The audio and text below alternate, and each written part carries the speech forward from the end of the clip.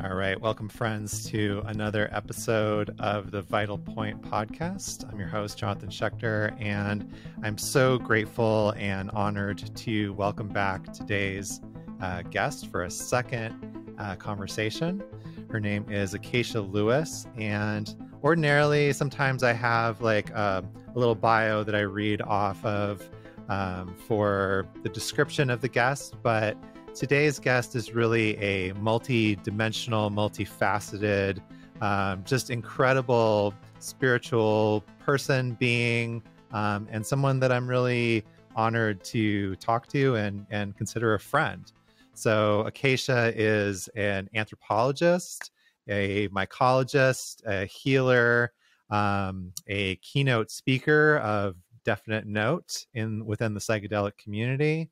And just from what I've gotten to know of her, just an explorer and really wonderful outlook on life. You know, I really enjoy our conversations, even when we're not on the podcast together. Just texting with her is an honor, is a joy, and I feel like I come away with so much just listening to her. She has a lot of wisdom. And the first conversation that we had for the podcast was one of the most popular. And that's no surprise to me. It was so interesting. We talked about Quetzalcoatl and the Mazatec lineage of psychedelic mushrooms and so much more. Like, if you haven't listened to that episode, go back after you listen to this one. I'm sure you won't even need to be coaxed, because you'll be like, wow, I want to know more about Acacea and her story. So Acacea, anything you wanted to add to that? No, I think you just about covered all bases. Thank you. Hi, I'm Awesome. Acacea Lewis, and you're listening to the Vital Point Season 5. Thanks for having me, Jonathan. And so, Yeah, it's my honor. Thank you. Yeah, so tell us, like, what you've been up to lately. Like, I know you're into so many different things, and I saw, same. you know, like, I was really interested in you went back to Mexico and was doing some exploration there of these different ancient sites. hmm And then now you've been getting into some Buddhist some journeys there. Like, really interested to hear about any of that. Ooh, wow. Well, you've touched on a lot, and I'm not sure how much time we have today, so yeah, let's just start by I could tell you a little bit about my journey back home, back going to Mexico. Um, I decided that it would be a good time to go and uh, go check on everybody, go check on my house, go check on my vehicle, etc. But my primary mission in Oaxaca, Mexico, is to study the psilocybin zapotecorum, generally by consuming it. I was introduced to the city of San Jose del Pacifico by Baba Kalindi Iyi, one of my good friends, and someone I consider to be a teacher to me. He took us there in 2018 for Food of the Gods, and I looked at him and I said, you know, I'm gonna live here. Hmm.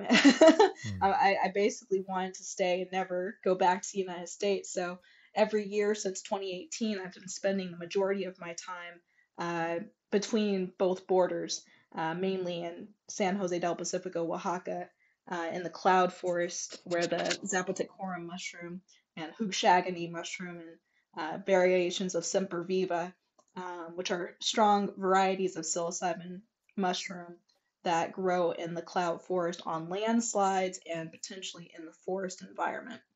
Now, this trip was really important for me because after 3 years of staying and studying with the Zapotec descendants and some of the indigenous Mexicano people there, I got an amazing opportunity for, as the first time, instead of being treated more as a visitor, being treated as family that was very much missed. They allowed me to go to some of the sacred places where the mushroom grows and harvest my own for the first time. And that was the pinnacle of my enjoyment. because, for 3 years, I've been studying, okay, the mushroom has been over harvested. If I were to harvest it, how would I harvest the mushroom? How would I talk to some of the people who pick the mushroom? Would I talk about the life cycle? Would I tap the cap, make sure that I'm not picking something that has a closed cap? When you go to the actual environment where the mushroom grows, the people who live there live 3 to 4 hours from a large or major city. And there are several picking locations, but I went to the most remote. So, this segues, this crosses over. I'm at a crossroads because I want to talk about several different things that overlap, in an imperial dynasty, in the Tang dynasty in ancient China, the Song dynasties. If you pissed off the emperor, he would send you to the remote areas of the mountains, the high mountain range in China, in the Wuyi Mountains. And this is where people who would go who pissed off the emperor. I learned this from my friend, Mr. John, at Sophie's Tea Shop. He's a lecturer on tea culture and tea history and chemistry. And I kind of see him as an expert aficionado in the field. And he was talking about how the emperors of China would send people who would write satirical comments or political affiliated comments to the high ranges. Just don't stay here if you want to do satire. We won't kill you, but we're going to do the mountain. And so that's where all the Confucian philosophers and Taoist philosophers and Teaist philosophers, as well as Buddhist philosophers, all met up as the Wuyi Mountains and some other remote regions in China that were filled with two things, clouds and mist. And that also happens to be one of my favorite oolong tea varieties. Or actually, that one's actually a green tea variety, excuse me, clouds and mist, because it captures the essence of the inspiration that comes from living at high altitude above the clouds. And some of the mushroom varieties that are there have this symbiotic relationship with other plants that grow in those areas. So when you're in southern Oaxaca, it's almost like being at the equivalent of the Wudang or Wuyi mountain range in China. You feel the same sort of energy of wisdom and this old men walking with large canes hundreds of miles on their own, up these mountain roads with big long beards looking like Lao Tzu and long eyebrows, and they're just like, keeping on. They're like 70 years old, 100 years old. And there's one brother, Dally. If you've ever really lived in the mountain in Oaxaca, Mexico, you've met Brother Dally. He's an elder who eats fresh turtle eggs raw for breakfast every day. And he's convinced that because the turtle has this longevity, he's gonna live a really long time by eating these turtle eggs. He looks great for his age. He's well over age 65. He's still walking for miles. And he's an inspiration to me. I got the honor of getting him some mushrooms from the restaurant slash tea shop where you get the mushroom tea from the elders there in Oaxaca, Mexico. Big love to Mama Orfelia and Tio Leonardo, who own the restaurant Pacifico. That's where Baba Kalindi took us for our first mushroom tea experience and bufo experience. And they've been my heart in Mexico for a very long time. So that is the area that I was in. So just to give you a full picture, clouds, mist, rolling, shooting cliffs, you're able to see through a keyhole the Pacific Ocean on really clear days over the clouds. And it's just this majestic space. And so I go there, for solitude. I go there for study. And I feel that, as a lecturer in psychedelic research, people hear mushroom, mushroom, mushroom, but they don't understand this is a lifetime of practice and solitude, practice and solitude. And there's no way that I could continue eating mushrooms without that practice and solitude. And so that's been a part of my driving force towards healing this entire time. And so when I say this entire time, what's this entire time mean? Since I started working with the mushroom when I was a teenager, I've gone through many different spiritual phases.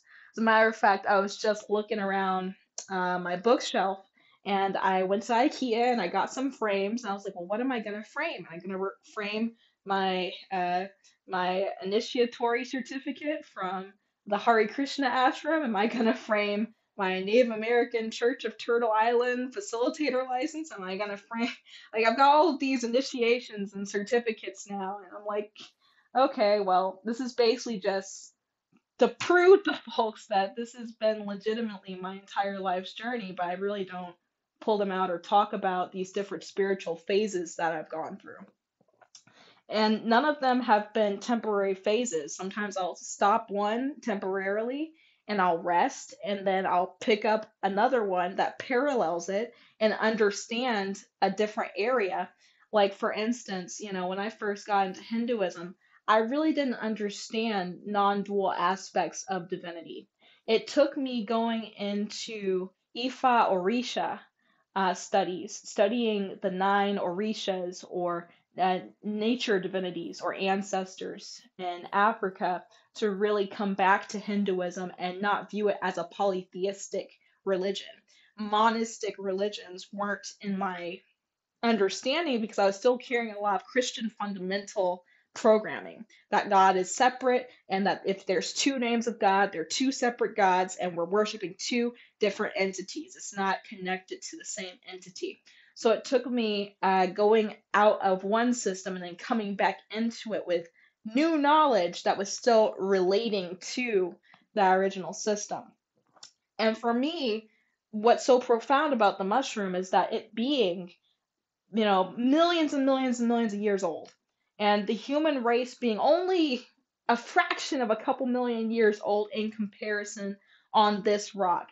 And in this time, really only us being able to trace some of the first real artifacts a couple 100,000 years, since humans were blown off this rock at the last catastrophe. We can find supposed footprints that are 1.5 million years old, etc. But, what's incredible to me is that during the last ice age, the last warm up just ended for the northern craton 11,700 some odd years ago. So, we have Europe, etc., under ice, and then we have in Africa at the same time people in caves making cow-shaped effigies and, doing sacred geometry on rocks in Blombo's cave that's 100,000 years old with art sets and ochre paint, and Acacea Plateau is 5,000 years old, which is a lot newer, but we have entire mushroom head statues, etc. Not statues, but mushroom head paintings. That's where you get the bee shaman from.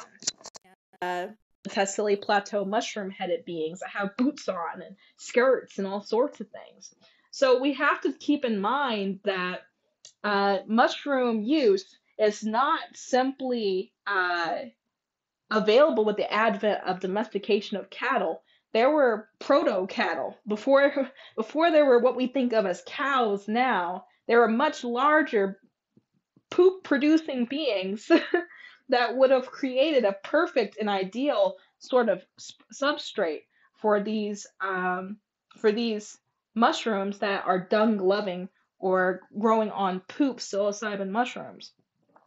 And the early Buddhist priesthood and the early Buddhist monks knew this. As a matter of fact, Buddhism was first started by a man named Padmasambhava, who converted the Bon people of Tibet, who were an indigenous culture who worked with shamanic plants and fungi.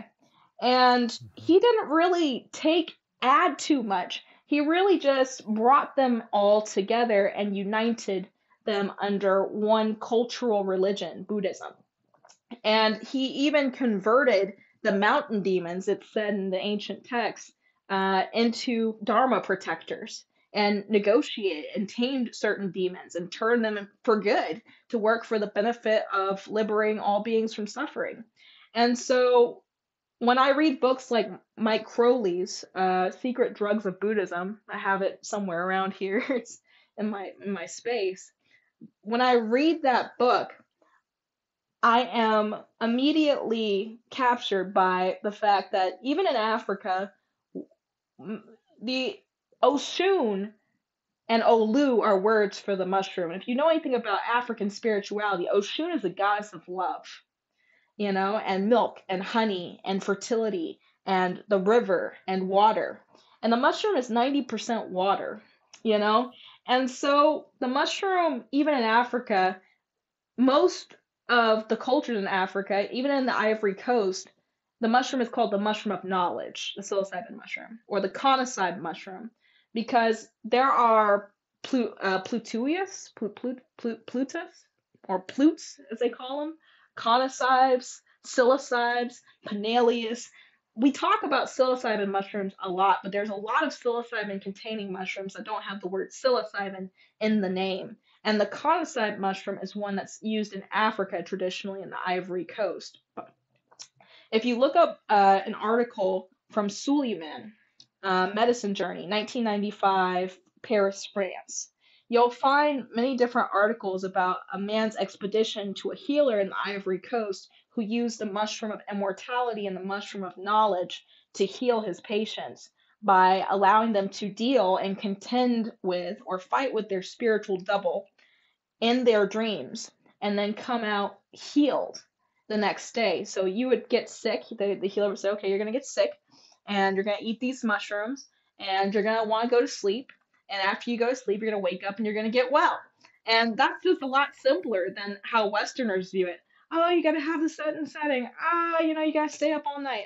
You got to sit in the lotus pose. You got to do this, that, and the third. You don't want to fall asleep. And what's ironic to me is that many other cultures don't place so much importance on the concept of ego that Westerners do.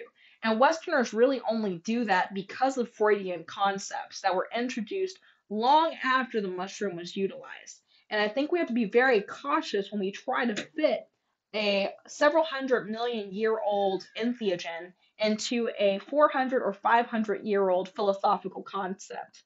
Because that philosophical concept is far too immature to contain the vast amounts of knowledge and historical context that the mushroom is able to hold and dispel as knowledge to a seeker or an initiate. There's no way that we can simply under-explain and oversimplify the concept of our spirituality to a unconscious, a superconscious, and an ego. Because in different traditions, if you look around Africa, we have the Ori. And the Ori is the higher self or the throne of your power. You'll see little hats that have seats on them and a little guy saying in the seat, what's on your head. And we have different deities that are installed into your head, literally, different spirits that are programmed into your divine presence so that now, as you become a priest of Ogun, Ogun comes through your body, this very powerful spirit that is healing and nurturing and a warrior and has all of these qualities. And in Tibetan Buddhism, we see the same type of behaviors when we talk about Devata Yoga or Vajrayana Buddhism, which is all coming out of a psychedelic context of we have thousands of deities, none of which are real. They're all created in the mind, but they have very real qualities, and these qualities can be developed through meditation, speaking the mantra, and combination with Amrit.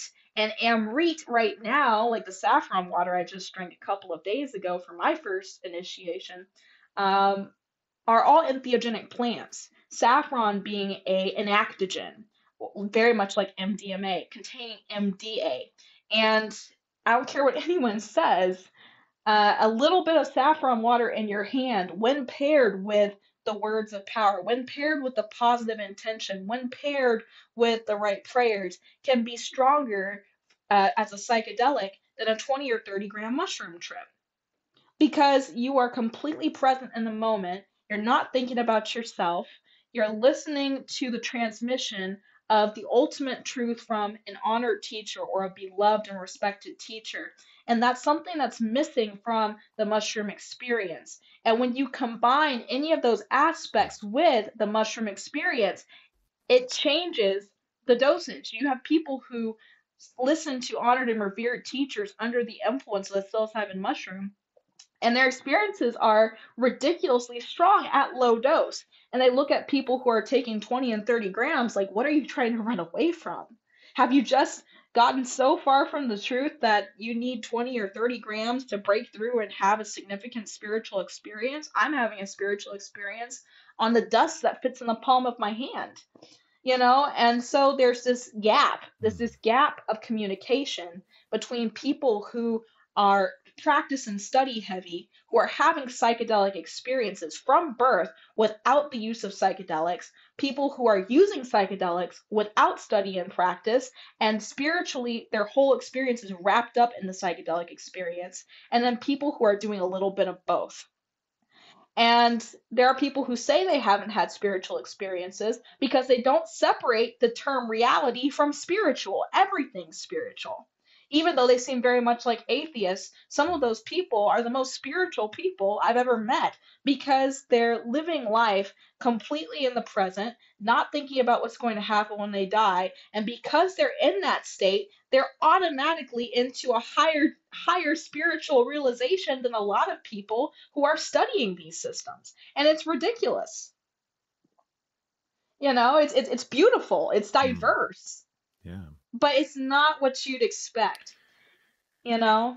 And so my passion, Acacia's passion, is researching and then speaking with people from all walks of life to be able to find that common point, that zenith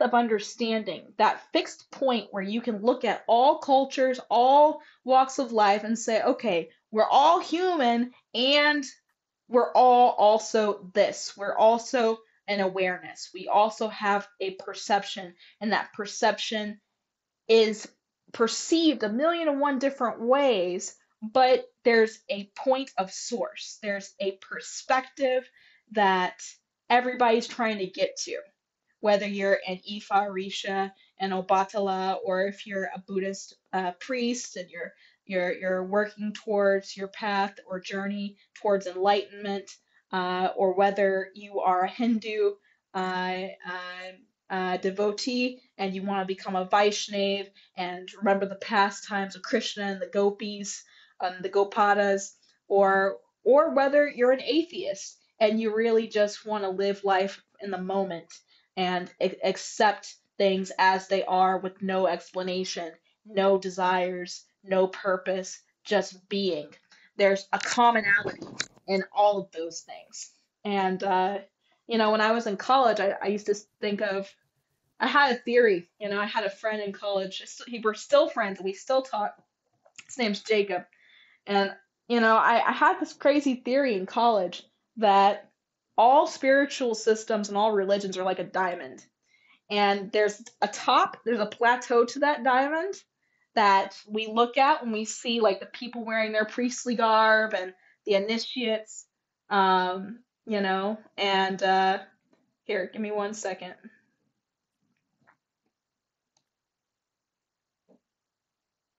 All right, here we go.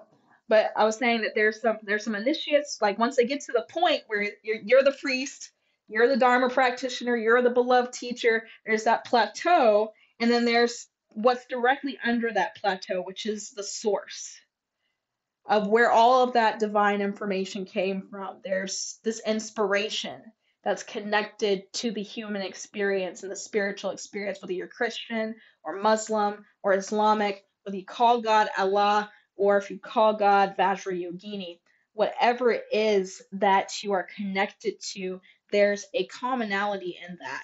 And I wanted to see if we could get physicists who are studying quantum states to also work with theologians from all different walks and backgrounds to try and settle the quantum debate of the nature of our reality, because I strongly feel that quantum particles are simply super highly densely information packed sentient beings. And if you read the sutras very carefully, you'll find different excerpts to back that up. being billions of Buddhas inside of a mote of dust, if you will, or 144,000th of a molecule being that which is the personality of the Supreme Godhead. The smaller and smaller you get, the closer and closer you get, that there's something there that is projecting light or information into this reality. And we're all trying to communicate with it, because when you do, miracles take place. And that's what I like to study.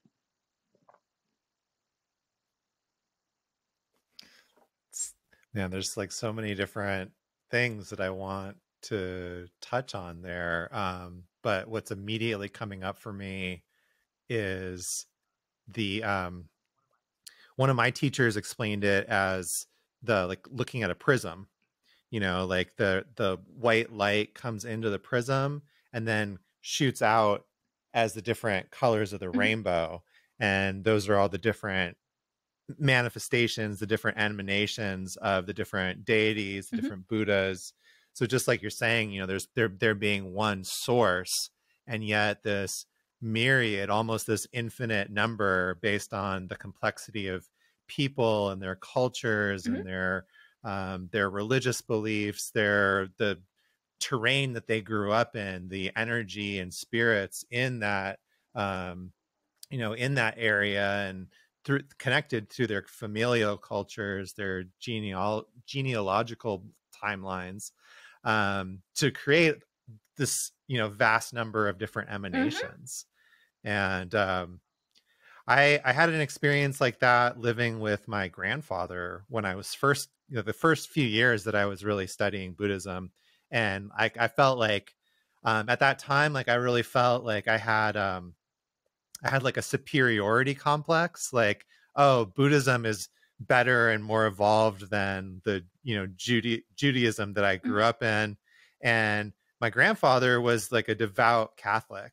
And so in the beginning, like I was kind of looking at him, and I'm sure he was looking at me, and we started to have these dialogues, and where like I was able to like put that feeling of superiority aside and just be curious.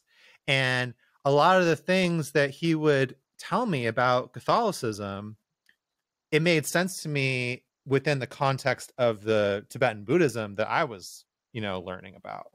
Like he would tell me about these different emanations and different appearances of the Virgin in these different places at the same time, and how like these documented miracles. And whereas maybe a few years before that, I would have been like, well, I'm not a Catholic, so I don't believe that. Like in that moment, I was able to say like, oh, this is exactly like what when I go to my Dharma study and they talk about the different emanations of Tara, like, and that that the Buddhas can be in the same place at, different places at the same time and have these different emanations. It all kind of, it all makes sense. It's just looking at the same thing in a different way. And so like that was a really humbling experience for me to get that different perspective, like just to see somebody else, somebody with really strong beliefs and really like centered in their spiritual being, but in a way where I would have not been curious before, like it would have been like, oh, well, you're Catholic and I don't believe in that, so what do I have to learn from you, Yeah, I you want to know? speak to something to that, because I think we all go through that coming from wherever we landed and whatever system we found ourselves being pushed towards or told that this is the right way. And for me, I really had to heal my relationship with other people and understand individual spiritual realizations have value, and appreciate people's perspective on an individual level rather than a religion level. Because my mother is a Christian and Mm-hmm. my mother prays a lot, but her prayer is not everybody else's prayer. Just like if you're a Buddhist monk and you're doing a mantra for Vajrayogini and doing one for Manjushri, her prayers were very intricate and profound, and she'd be up at 3 or 4 in the morning praying for hours. On New Year's, she'd pray all night long, all the way through the night. I always think that she was kind of weird or something for doing that. And then as I've grown in my own spiritual practice, I have a deep admiration and reverence for her spiritual practice. And, you know, with the mushroom, the thing that really gets me going is the fact that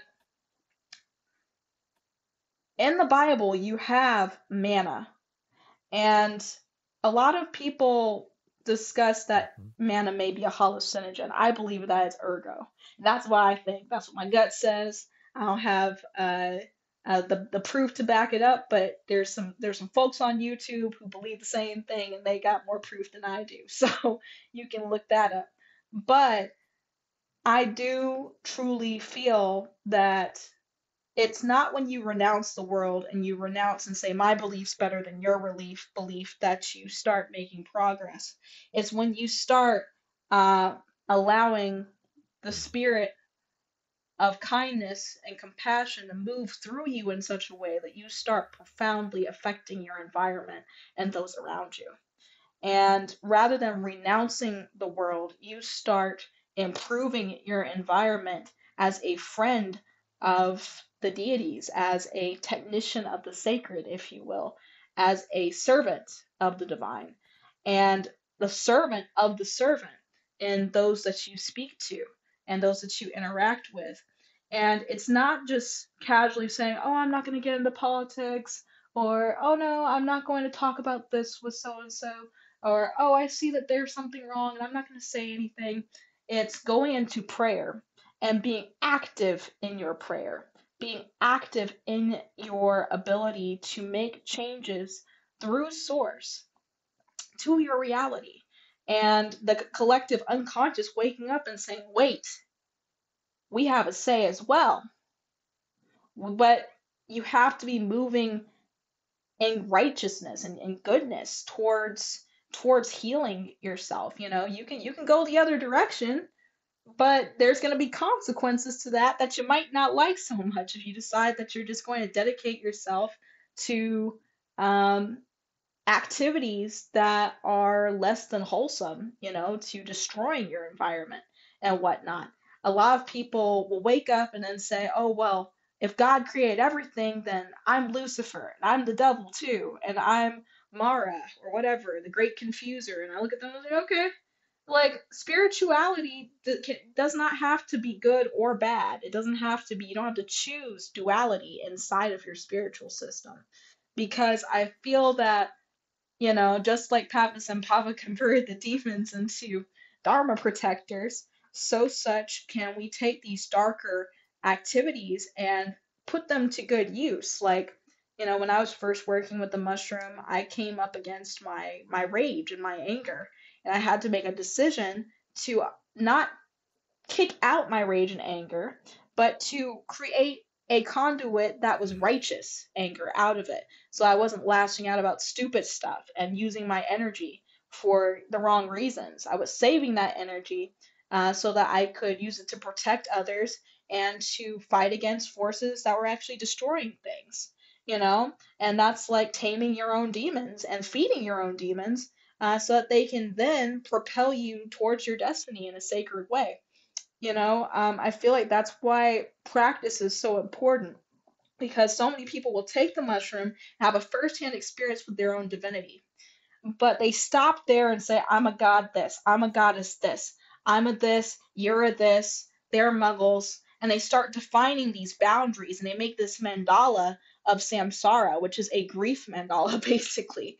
And when I say mandala or Buddha field here, just imagine that you're on Webkins or on Farmville, and now you've decided that you're going to start, you got your own little castle of I'm a god, I'm a goddess, my God does this and has this powers and these abilities, and everybody else around me is lesser than me, or if they don't look this way like my character, then they're not good enough.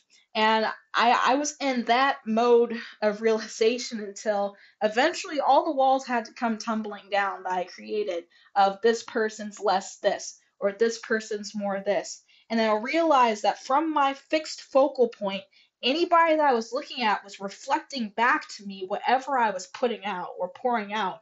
So, however lost I thought someone was at a time was exactly how lost I was in my perspective of the reflection I was receiving back. I think that the mushroom puts you in a different position of awareness. You can expand your awareness and expand your focus, or you can narrow your awareness and narrow your focus. And both have utilizations. Some people go one direction and then all of a sudden turn around and go the other direction and zoom way far out. And you're like, whoa, man, I don't know where you're at, but they're like, I am Jesus now. I died for your sins. Worship me. And then go completely left if you don't honor their newfound spiritual identity. And there are people who actually go into asceticism and go live in a cave for the rest of their life and humble themselves to the point that they end up starving to death because they thought that that was the way. And there's no wrong or right way, but there's definitely ways where you can go through a lot less suffering, you know? And personally, that's why I'm attracted to the middle way. That's why I'm attracted to practice, solitude, and psychedelic use, because I feel that you can get lost in the practice just like you can get lost in psychedelic use. You can start judging people again and thinking that you've got it figured out and that everybody, you start putting those walls up and dividing yourself from yourself, essentially. And you start creating this echo chamber of you got only your Facebook friends, only the people that you talk to that echo what you want to hear. And then when you come up against somebody who gives you the slightest bit of resistance, you're like, oh, that guy was an asshole. I can't believe that he said such and such and such. And I found that when we are strong enough to accept others for who they are on an individual level and challenge ourselves to be empathetic to whatever situation that they're in, we put ourselves not in the position of authority, but we put ourselves in the position of the servant to ourselves. And because of that, other people want to help us because that's the reflection that they then show because we've taken ourselves off of that pedestal of enlightenment and lowered ourselves to a point that now we're attracting all of the help that we need and also helping those as a result because all we want to do is help others.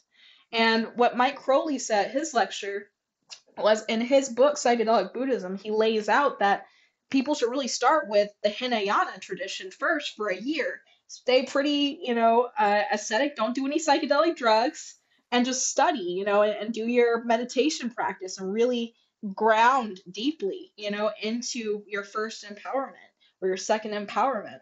And then progress to the Mahayana Buddhist system, where then you have entheogens like MDA and MDMA, the saffron water, and then you just dedicate all of that positive energy to serving others. Are you there? Hello? Okay. Yep. The camera went out. Yeah. So, yeah, I'm here. And once you dedicate yourself to serving others, then you'll go into Vajrayana, which is the tantric path where you're actually introduced to the mind of the Buddha, which is inside of your own mind. And then you can actually start working with the psilocybin mushroom in your third year of development. I really like that because I've seen a lot of people, crash into the psilocybin mushroom. And, for me, I was doing higher than average doses from the very beginning, and I really enjoyed it. But at the same time, when I first heard Kalindi Iyi talk in my late teens, he was talking about the Kala chakra and the sand mandalas that the Buddhist monks would create and look into and travel into these places of learning and healing and development, and that these mantras had specialized vibrational tones that shifted you to different altered states of consciousness and whatnot. That piqued my interest on another level because I noticed that there are a lot of people coming in who were eating the mushroom but not really pairing it with any practice so that they could sharpen steel with steel or sharpen iron with iron to be able to carve oneself out of clay, so to speak, through your practice, and then also make yourself usable. Rather than just being on display as a spiritual person, what were you doing for your community? What skill were you honing into? Were you becoming skillful in herbalism? Were you becoming skillful in medicine work? Were you becoming skillful in massage or whatever it is that you do? You can utilize the entheogens to perfect and bring out the subtle qualities in your practice. And without that practice, you end up just on the internet talking about mushrooms all day and bufo or whatever the heck that you're doing, and you're just doing stuff to say that you did it. And it lacks that depth and that integral power that comes from being grounded in something that is bigger than you, that's in service to others, and ultimately going to help somebody else out in the end. It's the daytime work that goes along with the nighttime or secret Mm-hmm. work that I don't think people put so much emphasis on, you know? Um, Yeah. One of my favorite quotes from Padmasambhava is, even though my um, even though my vision, even though like my view is as vast as the sky, my conduct is as fine as flour, you know? So like, in other words, even though I have this great tantric realization where I, know that I am a Buddha and I'm living in this Buddha field, I still act with ethics. I still really watch my conduct, because just like you're saying, if we gain this realization that sometimes can come through, working with different entheogens or otherwise, without that grounding in that we're still human, we still have to, chop wood and carry water and be a part of our community, like but you're even that's saying, becoming a buzzword. then that's where I think people can get like grounded, Yeah, but even that's becoming Oh a yeah, sure. I buzzword mean, is, oh, chop wood, carry water, oh, I'm doing the work. This is a quote from Padmas and Baba I just pulled up that really resonated with me because even for the people who think they're doing that, I feel like they're still fabricating this notion of divinity on some level in their heads. And there's this quote from Padmasambhava that, you know, that allows you to kind of see through the fabrication trap. Even in Vajrayana Buddhism, when you're working with your empowerment, etc., there are many different forms of this empowerment can take, and you're not self-identifying with that form. It's a different kind of relationship. And it says, you may wonder, is mine nothing? It still shimmers and flashes forth like haze in the heat of the sun. You may wonder, is it something? It has no color or shape to identify it, but is utterly empty and completely awake. That is the nature of your mind.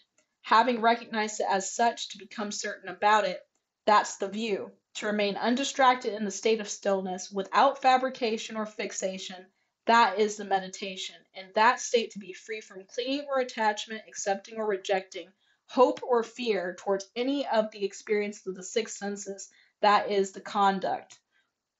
Whatever doubt or hesitation occurs, mentally call on your master for help. So, that's the quote that I wanted to pull up because for me, I took that into a psychedelic experience and I recognized that there are so many ways that we become hyper suggestible under the influence of psychedelics, mhm. where we trick ourselves into thinking that we are doing something more really than what is to be done. We'll fixate on these small activities and we'll start basically mentally masturbating about doing the work, you know? And I just wanted to put it out there that that's something that you can let go of because when you try to milk it for merit, you're really creating a deficit for yourself. And then you feel this attachment to doing these activities, which then ends up in revulsion towards people who do not. And so if you stop fixating and you stop fabricating, you create this vortex and it just kind of opens up all of this creative information that comes through you. And Kalindi would talk about this organic singularity that occurs when the entire community starts accessing this organic intelligence, this infraparticle intelligence purely for what it is, not without a filter, not trying to put it into, a freaking container. But when we all start utilizing this connection, it's like there's this quantum entanglement between the intelligent source or the intelligent spirit inside of all of us, inside of your heart, inside of your mind. And when there are a lot of people tapping into it at the same time, um, what the Tibetans call turning of the Dharma wheel can take place, where we all start elevating our consciousness on a certain frequency, and we push forward and simultaneously elevate our vibration to a higher space. And not even just the vibration of this reality, but if you're on under the influence of the mushroom during a time when there's 15 other people also taking the mushroom and going to a certain frequency or place, like Kalindi talked about the interdimensional village, it's a meeting space where we all see each other as we truly are, which are, divine beings. But we're all connected in that one mind, one heart, one love. And inside of that space, when there's enough of us who flood into that place and communicate with each other, when we come back to this reality, it's almost as if somebody melted this world and then put it back together differently. With it's like even the walls seem happier, you know. The things that happen in our lives and to our loved ones are just profound healing, profound miracles happening. Somebody who literally didn't have a place to live finds a house right down the street, or somebody who didn't have any money, who we prayed for in that space, or we sent positive energy in that space, is suddenly victorious and wins $100 or $2,000. There are profound things that can happen when a group of people come together and go into those spaces with that practice and with that discipline of not fixating on it, not fabricating it, but allowing your connection to source to be what it is, free from distraction, and to communicate on that wavelength. There's some magic that takes place where organic intelligence, or the hive mind of many thousands of beings all sharing a prayer or being in a sangha, if you will, a community that is able to push forward past our human limitations and really make real change happen on this planet. And I think that's the purpose of world meditation. I think that's the purpose of a sangha praying to bring forth the second golden age. Except when you bring in the psychedelic medicines into it, sometimes you can get even more work done. So how would you recommend sort of starting on that path?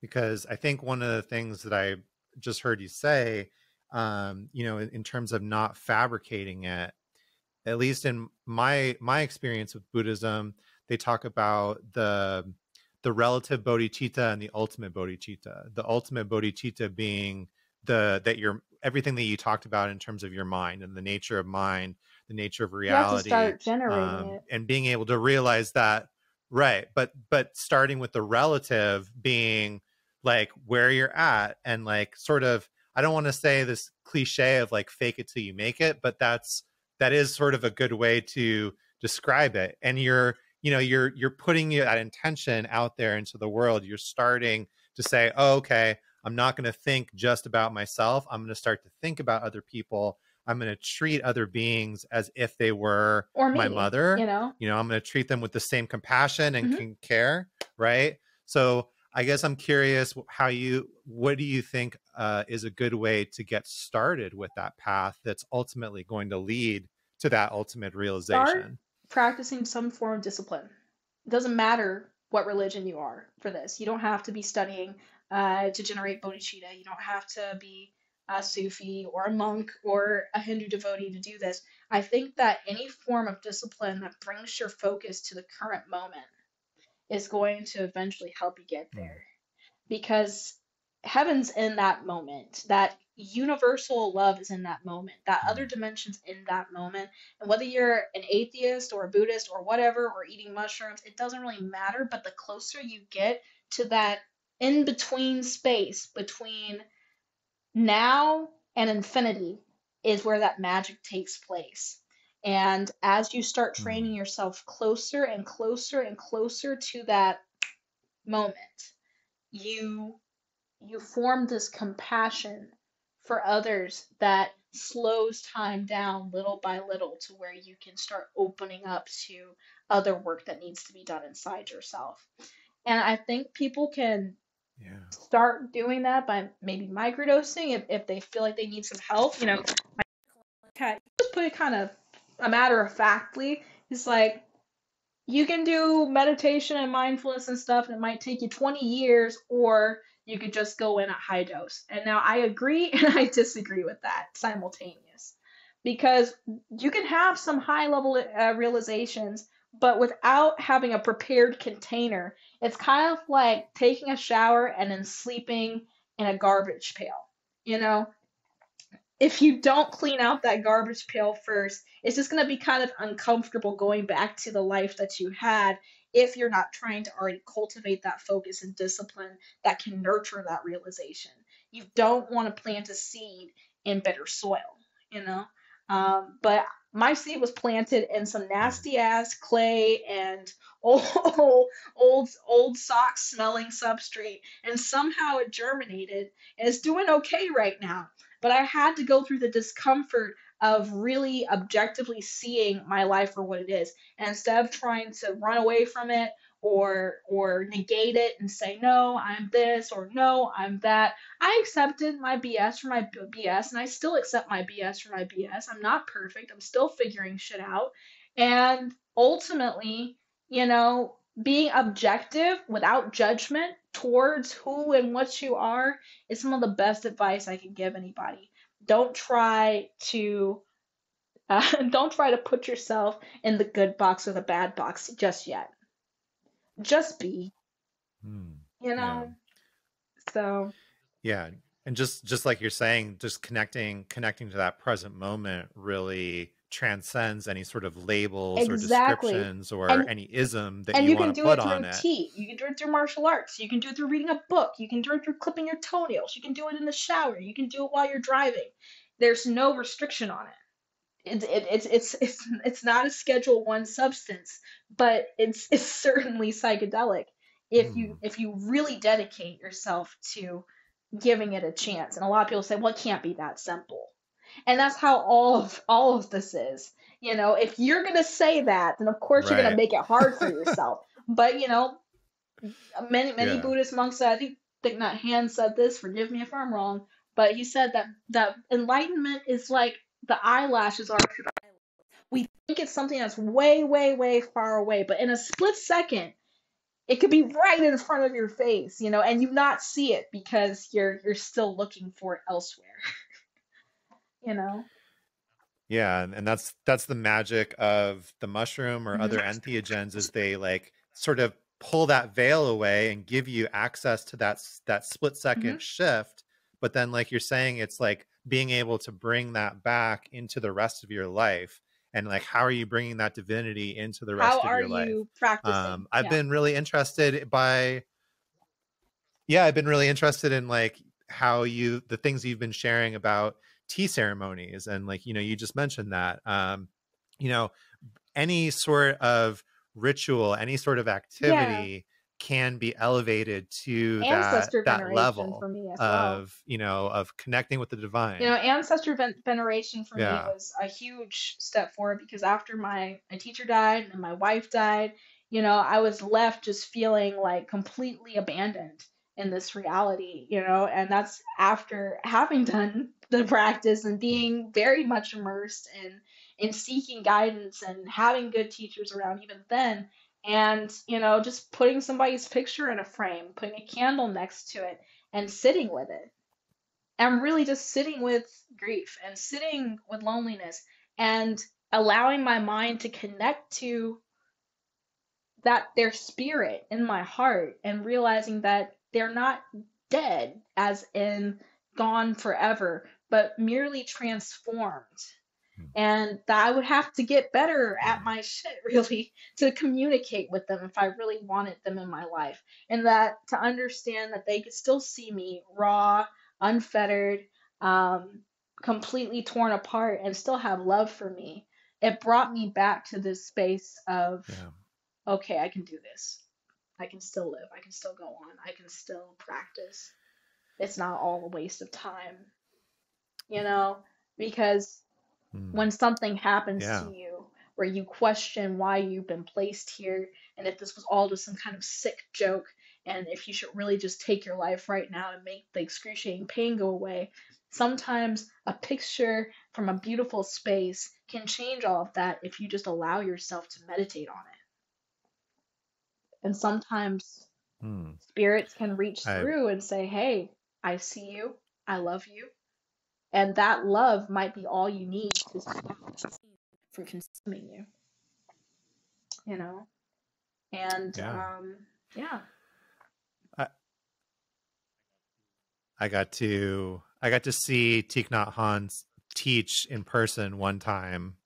It was an honor, and he spoke about like the people in our life, our relatives not being gone because you can look into your hands hmm and see them. they're literally there. And that they're literally in the palm of your hand. And like if that it's okay to feel grief, like it's okay to miss them, but at the same time, it's that duality, right? It's that understanding, like yes, they might be gone in this form and they're also right Well, here. We that, carry them with us at that's all also times. really great for people you're related to, but not so great for people who you're not physically, related to. Um, like partners, even though they are physically imprinted into your DNA, sometimes it's nice to be able to allow their energy or the signature of their voice to linger on you because that's in your Mm. heart, Yeah. um, Yeah, I think it is in your heart. Like we were saying at the sort of in the beginning of this talk in terms of the hmm quantum particles, like I really feel like the people that we're around and we spend time with, and especially if it's more than just having a conversation with somebody on a bus hmm stop or something, like it's the people that we're intimate with on these different levels. They're changing the quantum and states you of carry their the DNA particles in that are you a part of too. us. You still Yeah, every time you share a absolutely. glass of water, I mean, if you put it that way, of course. But what I really meant was, you know, I've spent a lot of time looking at my hands and my arms and stuff on mushrooms. And, I feel like because I am brown, I tend to think more of my brown-skinned ancestors. I don't really think about my Mm. partner as much as being like an ancestor, even though she very much is an ancestor now. Now the term ancestor has extended to include anyone who's crossed over.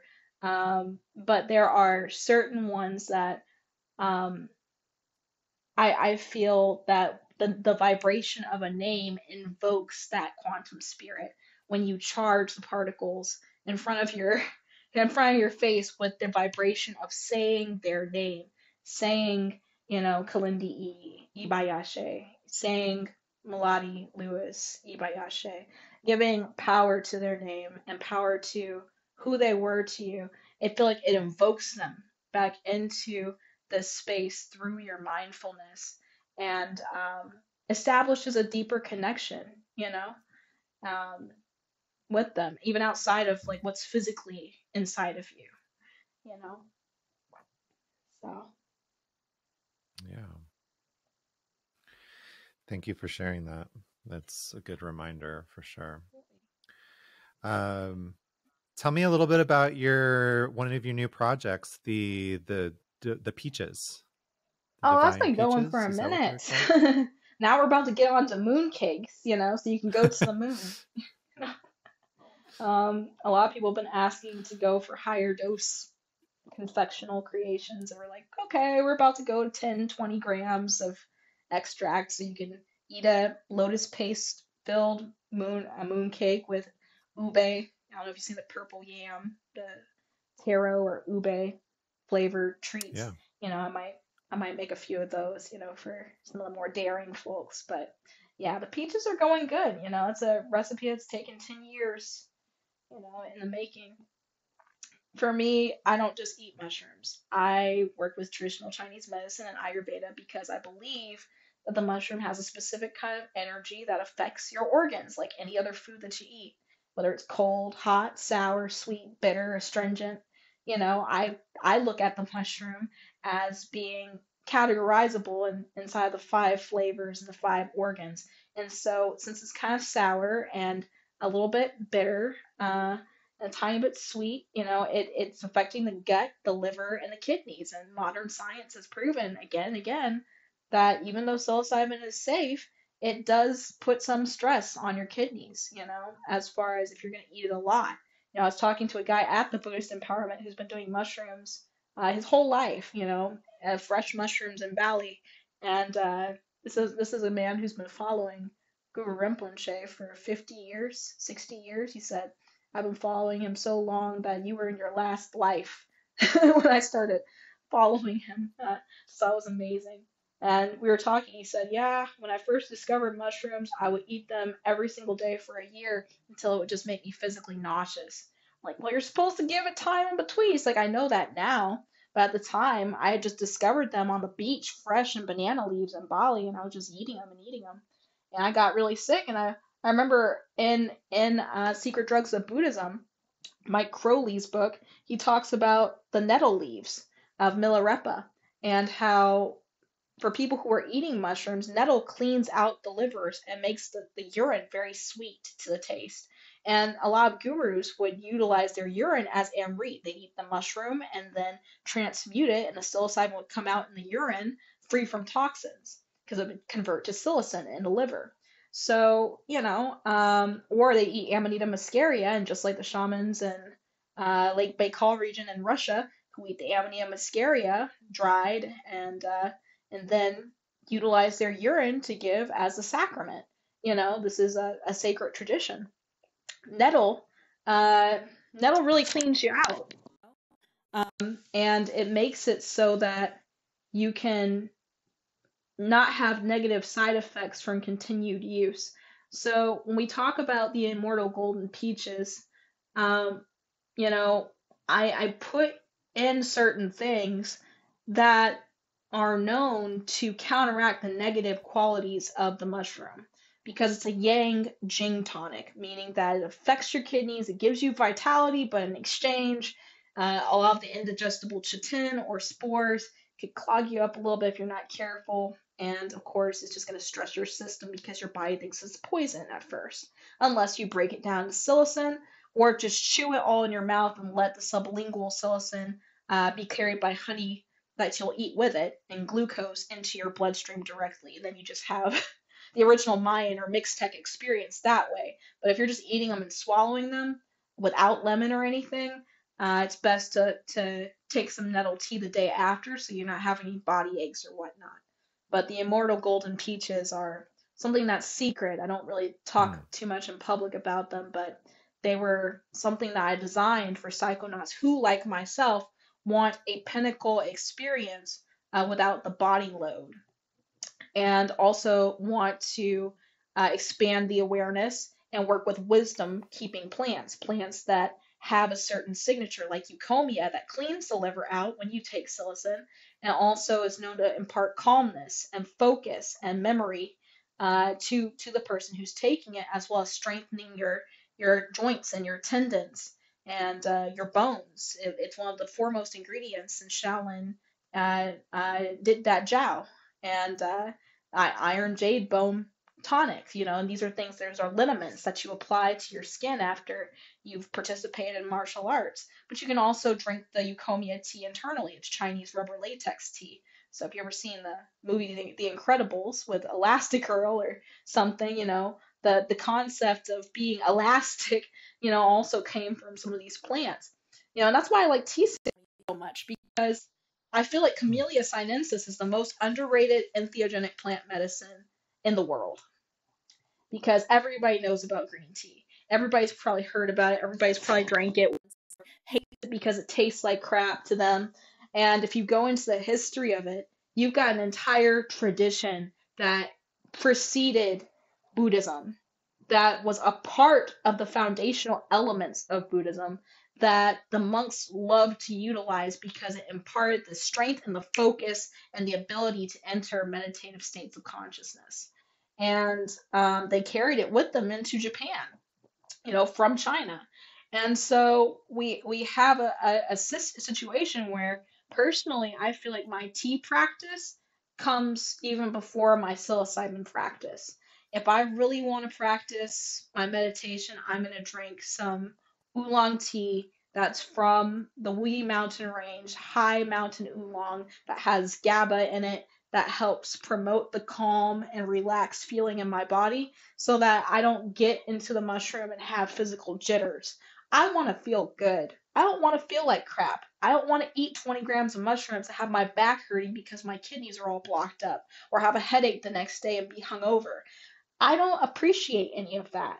I fine tune my practice as much as I possibly can. And that's the only reason I keep doing it. Because if it was the way it was when I started out, I would have quit by now. So, yeah. Well, that brings me back to something I wanted to ask you, from what you were sharing in the beginning, about the mushrooms, the sacred mushrooms from different areas. You mentioned in Oaxaca, you mentioned in the Ivory Coast. Do those mushrooms have like Yep. different spirit Different or different effects everything. than, like, say, like a There's cubensis no, mushroom? and we really need to stop with these people saying that there's no difference between two different cubensis mushrooms. In one spore print, you've got 1,000 different sub-varieties that could come out of it. And, in laboratories, they're finally testing the psilocybin content of these mushrooms and finding that there are many, many different variations, even from mushroom to mushroom, in the same batch of aguricin, of norpsilocin, of baeocystin, of NN-DMT and 4-PO-DMT and 5-hydroxyl DMT. There's so many compounds that the mushrooms are producing, including cortisol, which is one that a penis envy was found to possess as cortisol, and then a Pinnalia species that was found to produce serotonin. We don't know shit about the mushroom. We just think we know something. And the closer and closer we get to 2023, 2024, we're going to have smart shops, very much like the ones that exist right now for cannabis, where you'll go in and you'll have a menu and you'll look and you'll see this has 2.83% psilocin and then 1.8% orally active DMT. And then we can talk about strains, really. But I trust Kalendi Iyi. He is my absolute favorite psychonaut, even beyond the grave. I don't care. Because he went to so many different countries and he worked with specific indigenous varieties in every single country he pretty much went to. In Australia, he ate mushrooms. In Prague, he ate the mushroom. In the Czech Republic, in the United States, in the Pacific Northwest, in Mexico. And his favorite mushroom was the Zapotecorum mushroom. You can't tell me anything. Because that mushroom has been growing in its most prized and sacred environment for thousands of years, unbroken. And the people there still talk about it. It's not like when you go to Bali and the police are going to hunt you down if you have some mushrooms. It's not like there's a bunch of signs saying, don't eat the mushrooms from the mushroom dealers like there are in Cambodia. It's not like in Japan where there's 28 different species of actually 31 different species of psilocybin mushroom that grow there, and it's still taboo. Mushrooms weren't made illegal in certain places until 20 or 30 years ago. And so we have to keep into consideration the places that have the best mushrooms are probably the places where it's not illegal. Because those are places where the Hmm. mushroom is still revered as a food as well as a psychedelic. You know, this is something that's a part of our diet. It's food of the gods, it's food for spirit, it's food that we use to speak to God, and it's the flesh of God to us. And that's how the Aztec, the Mayan descendants feel about it. It's teonenactl. It's the flesh of God. You eat the mushroom so that you can become deified. And deification is not like we're talking about in Buddhism or not like we're talking about in Hinduism. It is the same at the core of the highest level of realization, which is becoming one in concert with the rain, the clouds, the stones, the earth. You are literally disappearing into the matrix, basically. You're going into the background. You are now invisible. That's what deification means, is becoming teotl. And total, or teotl, is the equivalent of the indifferent, genderless, desireless, and sometimes nameless monistic great spirit of the Aztec and Zapotec priests.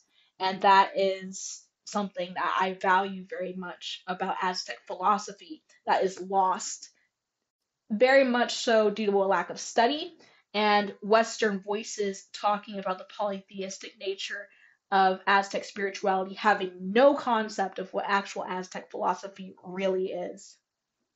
And so I say, read the book by James Maffei, Aztec Philosophy, University of Maryland. Study it because it's closer to Taoism and Buddhism, but it has its own way of explaining things that is entirely unique, and I really enjoy it. Hmm. I think we came full circle in terms of, going back to that concept of the same source and many different emanations and manifestations Yeah, of that so source. everything that I study So, goes together. Something that you'll find out about me. I don't like confusion. Like, please do not put me in circles that are not related to each other.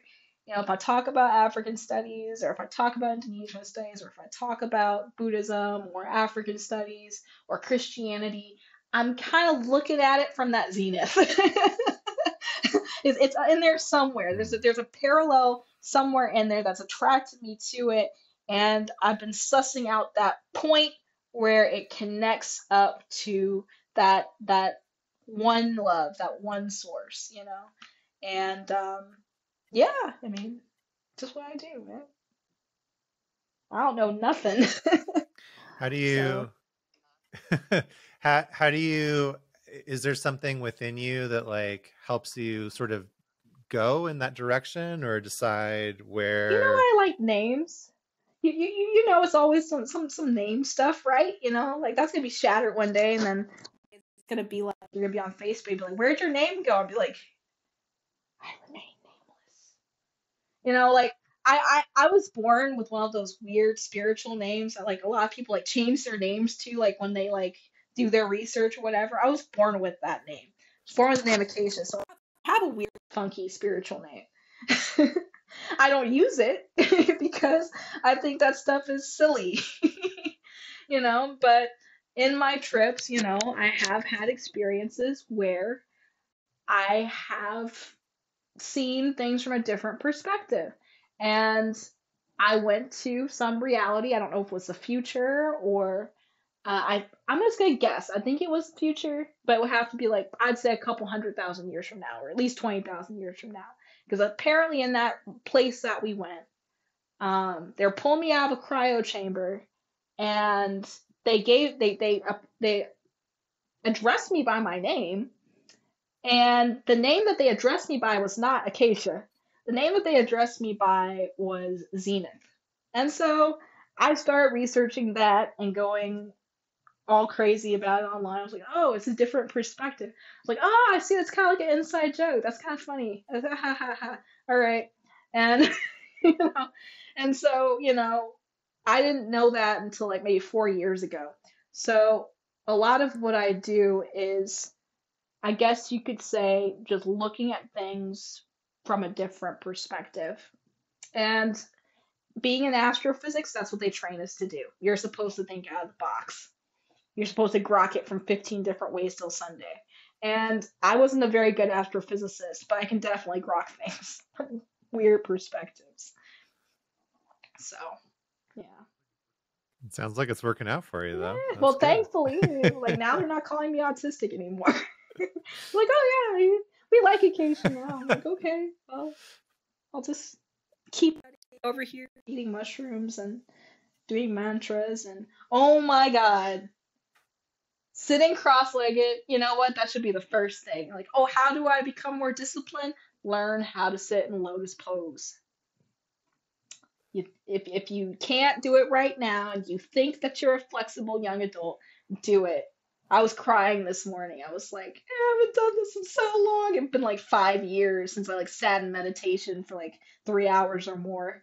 This past initiation, I sat in the very front, like one row from the front because I don't know nothing. Just sit back in the front, and they got the little zaifus, the meditation cushion.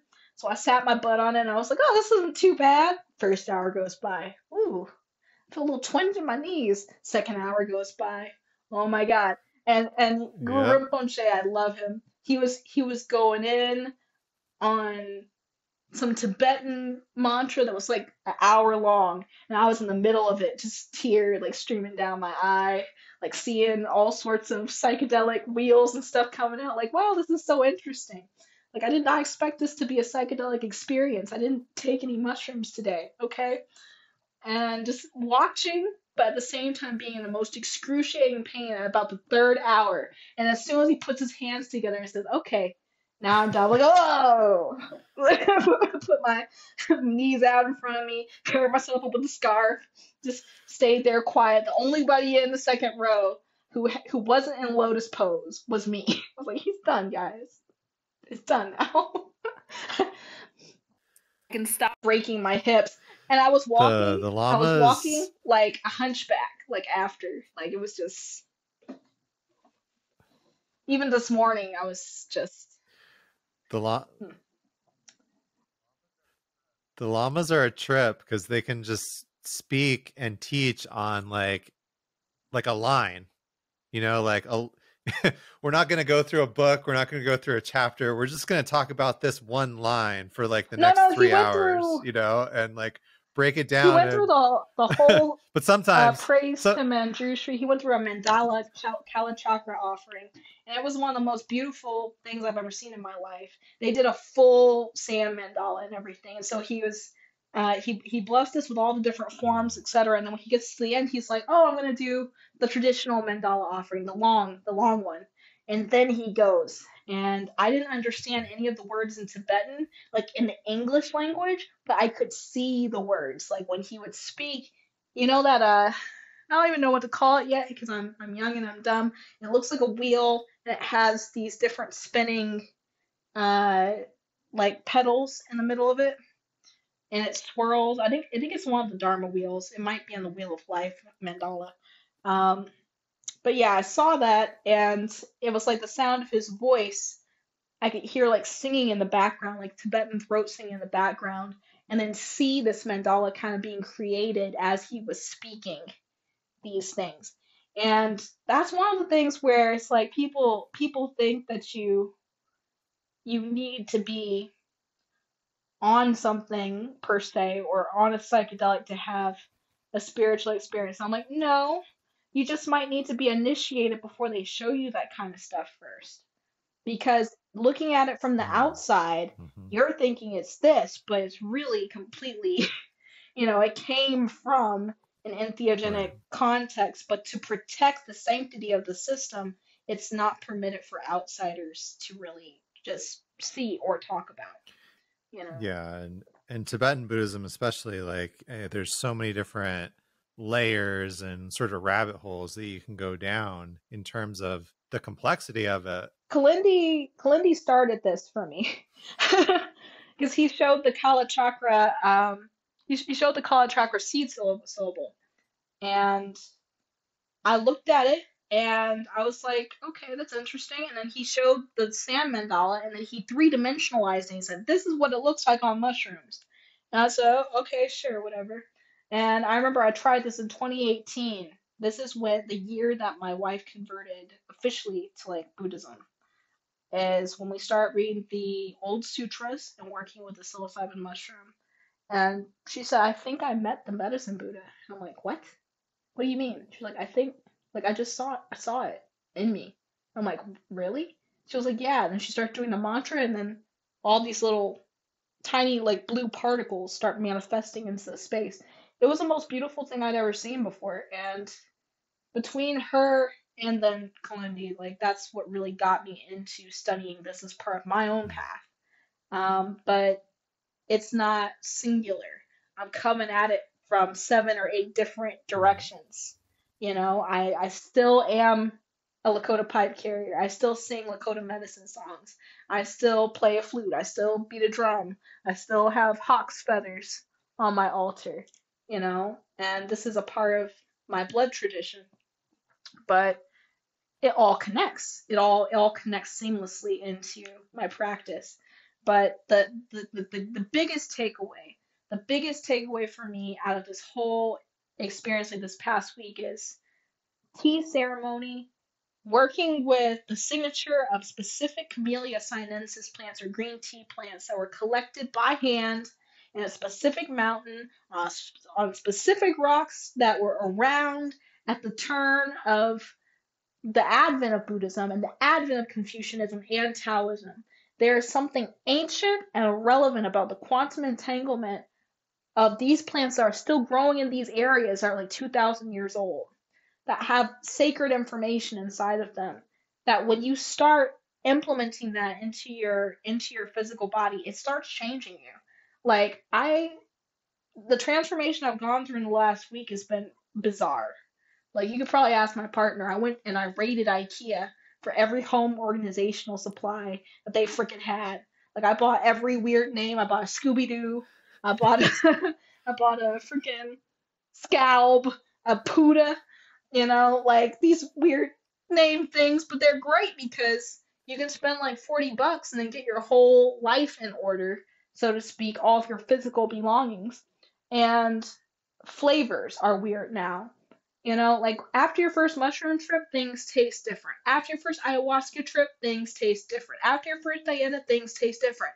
After your Buddhist initiation, everything that you thought you knew about plant medicine and bacteria in your mouth and whatnot goes out the window. I went to have, my potato and egg breakfast. It's okay.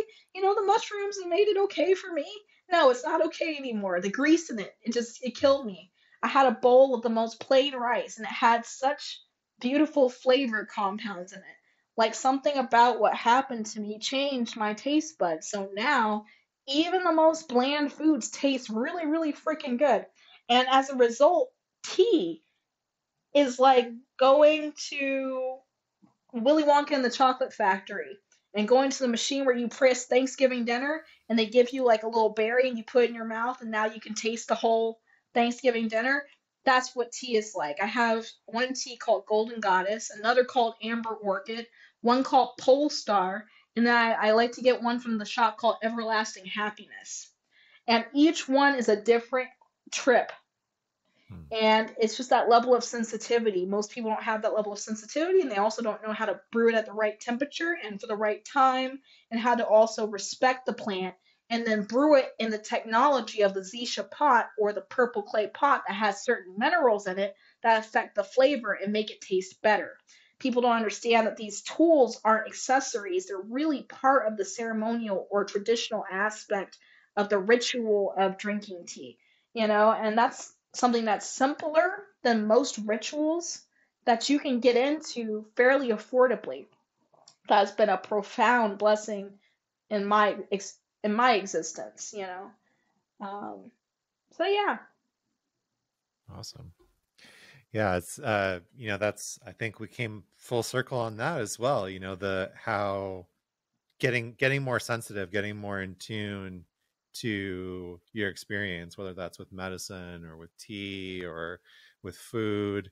Um, it's something I didn't know that it was going to happen to me. Like I thought like, oh, I'm just going to keep taking more medicine and more mushrooms the longer I go. And it's like, no, actually it's going to be exactly the opposite. You're going to start cutting back, you're going to start getting the same experience or a deeper experience with less, like, and there's a certain sense of, It happens over yeah, there's a 10 certain years. sensitivity, like you're saying, and all of a sudden you're like, oh, I can't eat this anymore. You'll work your way all the way back down and you eat 1 gram and you have like a 20-gram trip. Well, then that's when you have to say, okay, I still don't know shit. Let me take 5 grams again. Once you work your way all the way down, work your way all the way back up, then work your way all the way down. Then take 2 years off. Then do it again.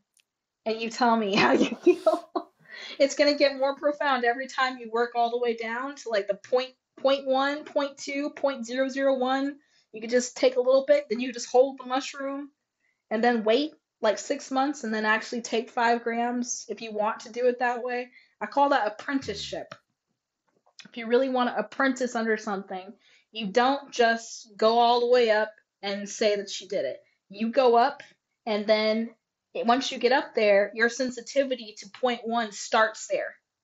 And then you go up again, and then you come back down, and then you find the practice dose, and you take like a year or 2 off and do practice in solitude, then have an experience with something like Zapotecorum in Oaxaca, where it's really connected to the land and to the people, and then eat it in a village like that, thinking only about others in the village. Really take care of the guy who owns the pizza shop, say some prayers for the lady who's making your tea, connect to the community of the indigenous people who are protectors of the mushroom.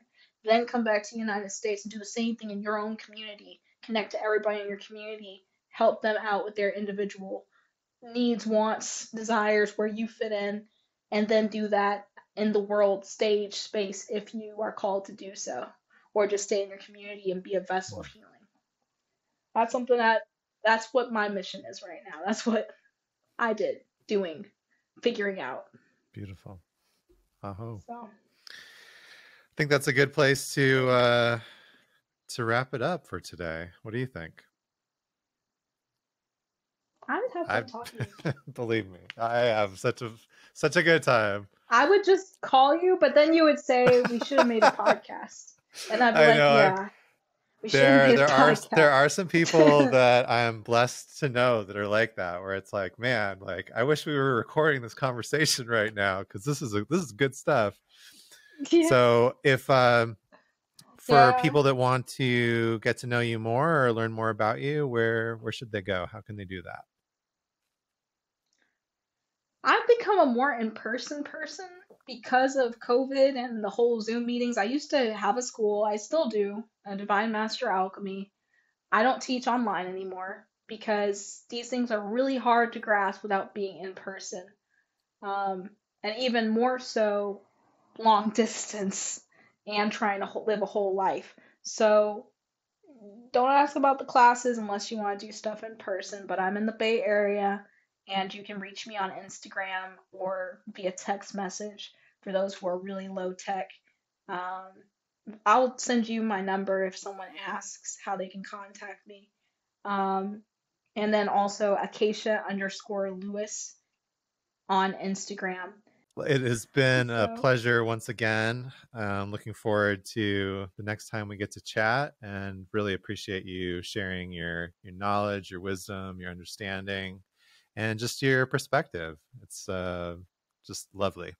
Really appreciate it. Thank you. And if you've enjoyed this podcast, and I know you have because I've been enjoying the heck out of it, don't forget to subscribe, leave a review, follow Acacea on Instagram. And don't forget that regardless of what modality or practice you're called to, the vital point is to practice it.